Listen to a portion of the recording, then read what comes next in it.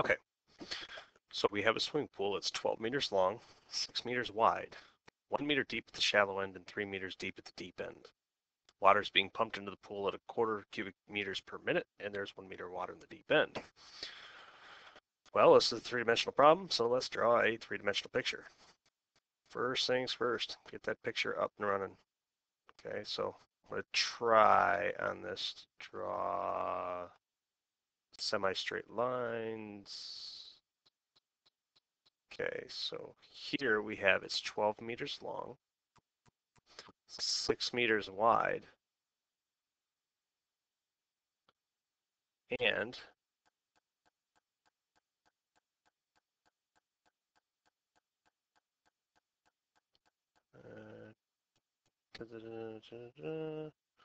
okay, so now, ooh, and I have pretty blue too. All right. Whoop, wow, apparently it's a wave pool. Okay, so I've got a meter in a meter of water in the deep end, so 1 meter of water. This width, by the way, is 3 meters. This thickness you can count, or depth, is also 1 meter. Okay, and so now the question is, what percent of the pool is filled? And so we need to compare volumes. And so it's asking for, in part A, it's asking for the volume of water per volume of the pool, and then multiply it by 100%. Okay, so we just find the volume of the water times the volume, or divided by the volume of the pool, and multiply it by 100%. Okay, so if we want to do this, there's several ways that we could do this. So what we have here is we have a trapezoid with some depth.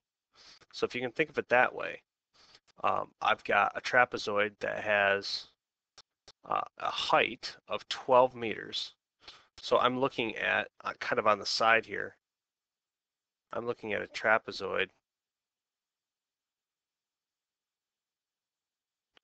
and I've got a height of 12 meters. I've got base 1 is 1 meter, base 2 is 3 meters. Okay, so I've got everything I need, and the area of the trapezoid is equal to 1/2 the sum of the bases times the height. And for us, this is going to be 1/2. 1 plus 3 is 4 times 12. So I've got 48, half 40 is 24. This is 24 cubic meters. I'm sorry, square meters. Square meters. Okay, to find the volume of our trapezoid, the volume of our, well, it's kind of a trapezoid solid. Okay, so we have the volume is equal to the base times the height. We've already got this area of the base here. Okay, so we're just going to multiply it by the dimension, the thickness dimension here, the 6 meters. And so we just take our area, 24 meters squared, and we multiply that by our 6 meters. So for that, we get 144 cubic meters. That's the volume of the whole thing. That's the pool.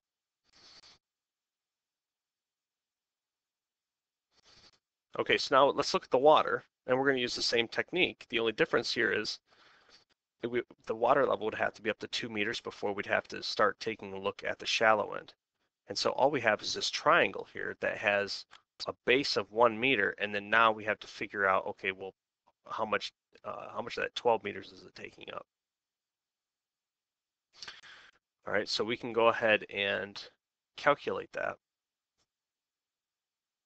So I've got a triangle here,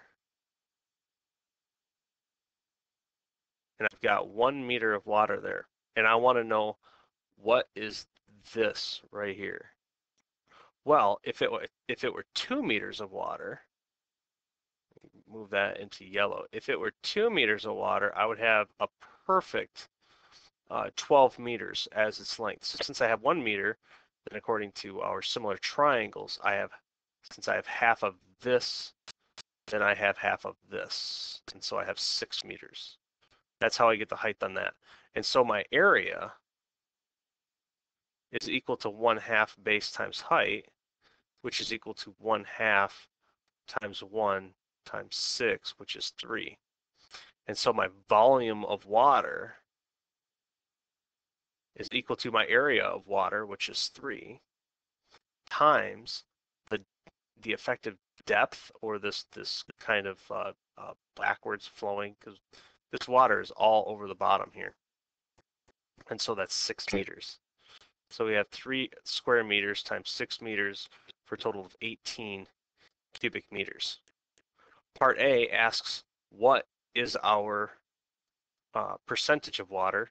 And I said we just take our volume of water, and let me switch to green here. We take our volume of water, which is 18 meters cubed, and we divide it by the volume of the pool, which is 144 meters cubed, and we multiply that by 100%. Okay, so now I don't really have a calculator on me, so this is going to be 3 over 24, which is 1 over 8, 1 over 8, which when you multiply that by 100% is going to give you 12.5%, and there's our percentage. All right, in part B, it's asking you for at what rate is the water level rising? And here you kind of have to employ a little bit of a trick. At this particular moment, remember that what I called the height before, the 6 meters, which was actually the kind of the width of the water up here. Okay, that is 6 times what this measurement is.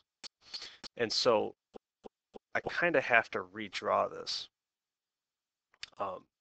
lest we be confused. And so this is our water. I'm going to fill this in with blue just to signify, hey, this is water. Okay, so this is all that's happening right now. We have a little faucet here, and water's coming out. Drip. Okay, so this is filling. Your height here is equal to 1 meter. Your base is equal to 6 meters. At this particular moment, your base is equal to 6 times your height. Okay. Now we have a volume input. We are inputting 1/4 cubic meters per minute. All right. So we've got our volume is equal to 1/2 times the base times the height. This is the area of that triangle, times 6 meters. That's how far back this goes. And that's kind of the depth, I guess, if you're looking at it straight on. And so this is the depth. Well, that means that it's 1/2. Now we're looking for the height. How fast the height change? So we want everything in terms of height. So wherever you see a B, put a 6H. Okay, and we have a height. Now the depth doesn't change. That 6-foot width on the pool, that doesn't change. And so that's just constant at 6. And that's V. So let's rewrite this then. This is 6 times 6 is 36, times 1/2 is 18. So we get 18H squared. So now we can go ahead and take the derivative, because that's what we really have is the rate at which the volume is increasing. And that's equal to the derivative of that, which is 36 H dH dt. You'll notice the dH dt is the rate at which the height is increasing. Okay, so we want to solve that. So solve for dH dt, dH dt. And when we do that, we get dV dt times 1 over 36H is equal to dH dt. dV dt is 1/4. So just substituting in, we have 1/4 times 1 over 36, and this is times 1, is equal to, and now this is just 1 over 4 times 36. Okay, 4 times 36 is 144. And so you get 1 over 144. And this is meters per minute is dh dt. Okay, again, there are some tricks. The trick here is to know that the base is, or this length here on the water line, kind of going along the length of the pool, that 12-meter length of the pool, that is 6 meters at that point. It's 6 times what the height is. And so, because we're only considering it at that point. Now, if this were to change, then it would be a different ratio. And then we'd have to use a slightly different ratio for this. And that's fine, we can do that. So that's how you conquer this problem.